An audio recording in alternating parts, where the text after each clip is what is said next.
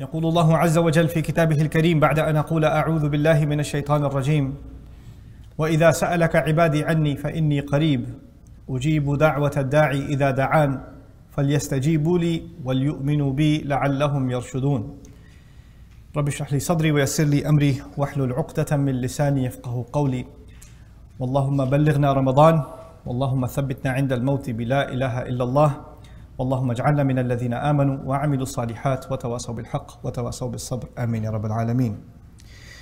In today's khutbah, I'd like to share with you a little history of this incredible month that we are all hopeful of witnessing. I want to start by praying to Allah Azza wa Jal that Allah allows all of us to benefit as much as we possibly can from this coming month, and that He makes it a means for our continued guidance, our forgiveness.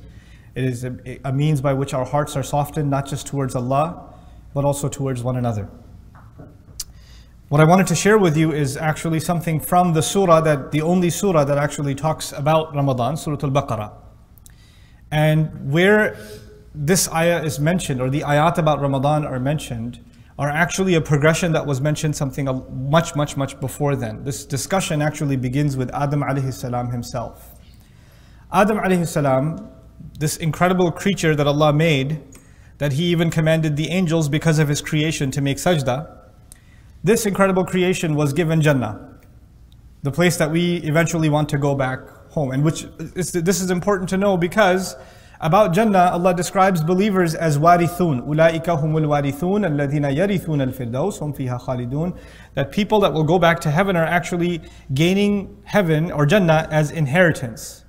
Inheritance means your ancestors owned it. That's what that means. And that was the home given to our father, Adam alayhi salam.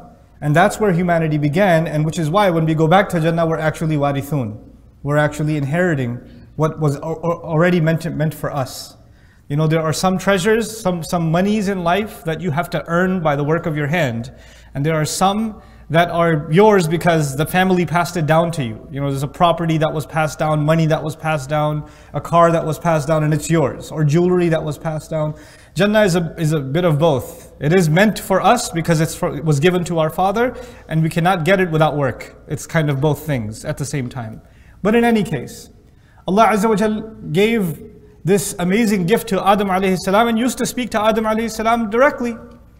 He gave him advice directly. He told him to eat freely, you know, and he told our mother and our father, both of them, that they can have whatever they want in this Jannah. You all know the story except for this one tree. You know, and when he gave all of this advice, one thing that I want your attention on is that Allah Azza wa Jal addressed Adam alayhi salam directly. Uskun anta wa zawjuka al-jannah. He talked to them directly. And you can imagine Jannah, what Allah Himself describes, is inda sidratil muntaha. It's indaha jannatul ma'wa. Jannah is very high up. Like the earth is, this worldly life is called dunya. Dunya in Arabic comes from the word adna. It's the feminine form of low. And it actually means the lowest possible life you can have. You can only get higher from here. And the higher is actually Jannah. It's the highest. It's right under the arsh of Allah in one ayah and described in Surah Al-Najm. It's right in that proximity. So what I'm trying to get at is, not only is Adam alayhi salam speaking with Allah and Allah is speaking with him, he's very close to Allah. One of the great marvels of Jannah isn't just the trees and the food but actually the closeness to Allah Himself subhanahu wa ta'ala. That's a remarkable gift of Jannah. And yet Adam alayhi salam made a fatal mistake. The waswasa of shaitan was successful. His whisper was successful. And the mistake took place. And a lot of people misunderstand and think that as a result, Adam alayhi salam was punished. And the punishment was that he will be sent all the way down to this planet, Earth. That's how life here began for human beings. Adam alayhi salam was sent here as a punishment. When you study the surah and the Quran carefully, you discover that actually Adam alayhi salam was not sent here as a punishment. That's actually a common Christian view. That, you know, this life is a curse and man is paying for the original sin and all of that. We actually believe kullu mawludin yuladu ala al-fitrati. Every human being is born on a predisposed goodness. And as a matter of fact, even describing this earth within the context of the story of Adam, Allah Azza wa Jalla says about this life on this earth, He says, وَجَعَلْنَا لَكُمْ فِيهَا مَعَايِشْ قَلِيلًا مَا تَشْكُرُونَ. He put a lot of things here for you to make sure you can live really well. You're so little that you're grateful. Like, Allah didn't describe this earth as a punishment. He described this earth as something marvelous and beautiful. As a matter of fact, the more you study Quran, the more you appreciate the creation around you. He'll describe the beauty with which He made a camel, or the mountain, or the sky, or the tree, or the food that you eat, or even the wrappings of the food. وَالنَّخْلُ ذَاتُ الْأَكْمَامِ. In other words, Allah did not make this world ugly. He made this world beautiful. And He made this world a means of sustenance for us so that we could become grateful. In many places in the Quran, you'll learn that a lot of the gifts of this world, one of their purposes is to remind you, if this is so beautiful, I imagine what the original home was like. Like, it's supposed to remind you of the original, meaning Jannah. It's a preview. Even though Jannah is beyond our imagination, but there are some things in common, isn't it? Allah will talk about trees in Jannah. How would you and I know what a tree is if Allah didn't give us trees in this earth? He'll talk about rivers. He'll talk about milk. He'll talk about honey. He'll talk about, the flesh of birds. He'll talk about these things. You would never appreciate those things if you didn't have some taste of it here. So it's because He made this Jannah, this world, He made it in a sense a preview of what is coming next. But regardless, let me get back to my point. The point is, Adam alayhi salam used to be very close to Allah. And now, as a result of that slip up, Allah is sending him down to the earth. Again, you and I know it's not a punishment. But it feels like it. Because you just left Jannah and you've been brought down here. And Jannah is Jannatul Khuld. You don't get old, you don't get sick, you have nothing to fear, you have no sadness. When you come down here, لَقَدْ خَلَقْنَا الْإِنسَانَ فِي كَبَدٍ. Human beings are going to be, drowning in toil, in labor. They're going to be hungry, they're going to be sick, they're going to get weak, they're going to have to work. They can't just be fed without any problem. This world is just full of problems. That's what it comes with. As beautiful as it is, it's not easy. Every one of us has struggles in life. And so Allah Azza wa Jal put us on this earth. And one of the worst things about it that you can imagine Adam alayhi salam feels is that he used to be so close to Allah and now he's so far from Allah. He was so highly ranked and dignified that even the angels were commanded to do sajda. And now he's being sent down. And by the way, in the ayah in which he's been sent down, ihbitu minha jami'an, it's him, our mother, Hawa, and Iblis. All of them are being sent down. Meaning now I have to share this place. I used to be above the rank of angels and now I have to share this place even with Iblis and his lineage. This is what I've been brought down to. It's humiliating. It's a humiliation, and he feels very distanced from Allah Azza wa Jal. But as Allah was sending him down, Allah gave him an opportunity and reminded him, by the way, there will be a way that you and your children and their children and their children will be able to make their way back up. You've been sent down, but you'll have a way to come back up. And so he says to him, فَإِمَّا يَأْتِيَنَّكُم مِّنِّي هُدًى فَمَنْ تَبِعَ هُدَايَ فَلَا خَوْفٌ عَلَيْهِمْ وَلَا هُمْ يَحْزَنُونَ. Come down from here, meaning descend from heaven, come down on this earth, on this planet. But he says, if and when guidance comes to you, any guidance comes to you from me, and that means the plural, not just Adam, to guidance to Adam, but to his children. At any point in history, when I decide to send you guidance, whoever decides to follow my guidance, there's not going to be any fear for them. They're not going to be scared of anything. And that's not just a reference to what's going to happen in this life. Actually, لا خوف عليهم ولا هم يحزنون, in its truest sense. To have no fear left and to have no sadness left is actually one of the greatest gifts of Jannah itself. It is as though Allah is telling him, follow this guidance and watch, you can come and get upgraded once again. You can elevate once back again to the original home. That was the promise made to Adam alayhi salam. Fine. History goes through, centuries pass, millennia pass, prophets after prophets after prophets, each one of them fulfilling little by little the promise that was made to Adam. Guidance will come. If you follow it, then there's not going to be any fear or sadness for those who follow it. That promise kept getting fulfilled. And just some of those prophets Allah mentions in the Quran. وَمِنْهُمْ مَنْ لَمْ نَقْصُصْ عَلَيْكَ نَقْصُصُمْ عَلَيْكَ. There are among them who we didn't even tell you about. There are so many more prophets that we don't even know about. So this promise of Allah of guidance coming kept being fulfilled until that the promise reaches its climax.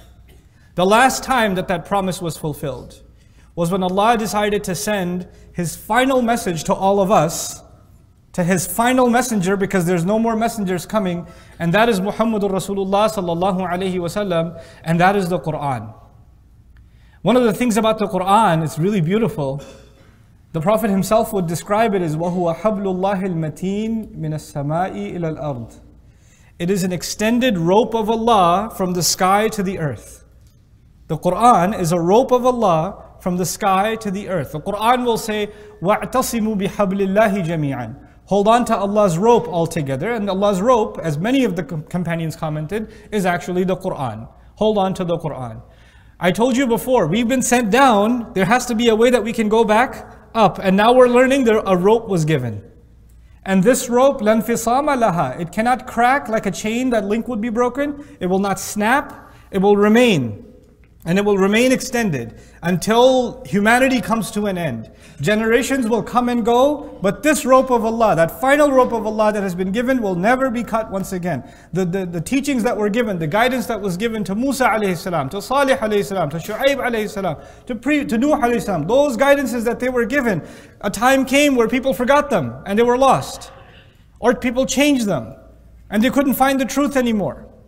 But now Allah gave this guidance that will forever remain a means by which people can make their way back to Allah again. And that is the word of Allah, that is the Quran. And that Quran, meaning that final episode of the promise of Allah given to Adam alayhi salam in the beginning of Baqarah, that promise of Allah reaches its climax when Allah says, شهر رمضان الذي أنزل فيه القرآن. The month of Ramadan is the one in which the Quran was sent down. This is the ultimate gift of Allah to all of humanity so they can make their way back to the home that was meant for them because it was given as a gift to their father. So we can make it back all the way to the closeness of Allah again. This is actually as just an introductory, just a notion. What is it that we're celebrating? We're celebrating the fulfillment of Allah's promise, the promise of hope. And understand, there are people sitting in this audience and people that might watch this recording that felt like at some point they were close to Allah. That some feel like, I used to be a good person. Or there was a time where I was much better than where I am. And you fell, you slipped. And you slipped really far. And you feel like you're so far away from Allah now. There's no hope for you. You've been listening to shaitan and you are now just lost. Gone. And it is, I can tell you, as far as you think you and I are from Allah, I don't think we can compare to someone who used to be in Jannah and was put down, demoted into the earth. That's a pretty low, that's a pretty serious demotion, you know? To someone who was so close to Allah that Allah would speak to him directly. And then Allah says to him, no more will I speak to you directly, now I will speak to you through revelation. He's that distance, and even he has hope. He has hope in what revelation will come and it will reconnect me to my Rabb. The Quran is not there to condemn you to hell. The Quran is not there to let you know that you have no hope.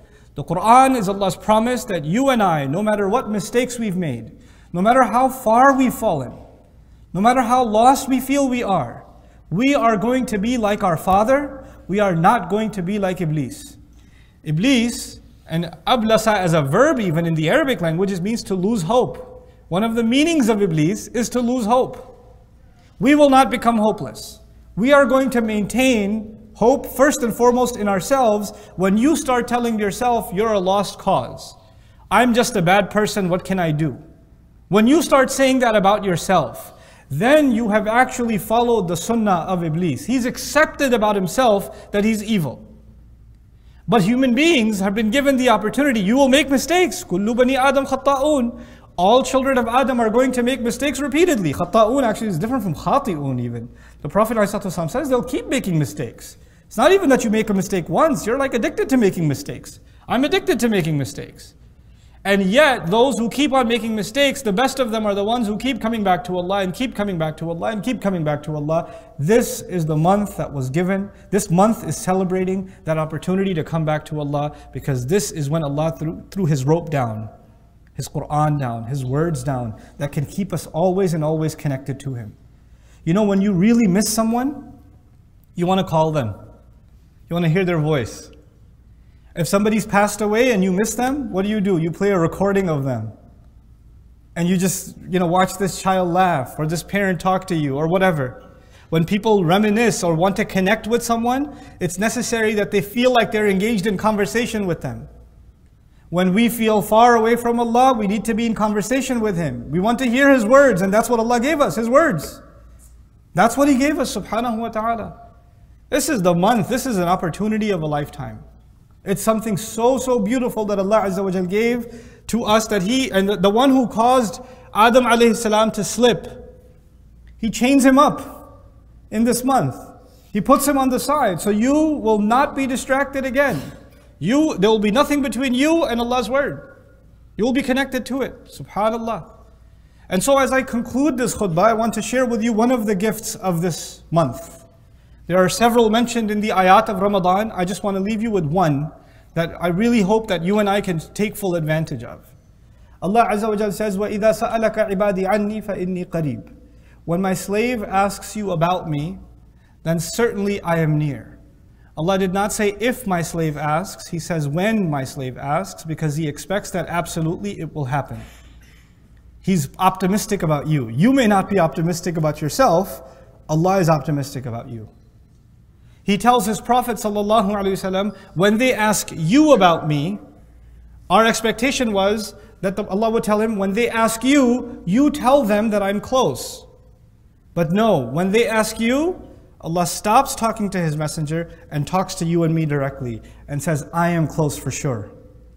Halfway through that ayah, the conversation is no longer with the messenger of Allah sallallahu alaihi wasallam. The conversation is between you and Allah directly. You haven't talked to Allah in a long time. You feel like when you don't talk to someone, you feel like they don't want to talk to you. Where were you all this time? You want to go through somebody else. Is he still mad at me? You don't want to deal with them directly. But Allah Azza wa Jal breaks that wall. He comes to you directly and says, I am most certainly near. فَإِنِّي قَرِيبٌ. And then you feel like you've been so far away. Why would He answer my prayers? And He says, أُجِيبُ دَعْوَةَ الدَّاعِ. I immediately respond to the single dua of the one who makes dua. The single prayer, the single request, the single call of the one who made the call. In other words, in this beautiful ayah, Allah isn't even talking about the one who makes hours and hours of dua.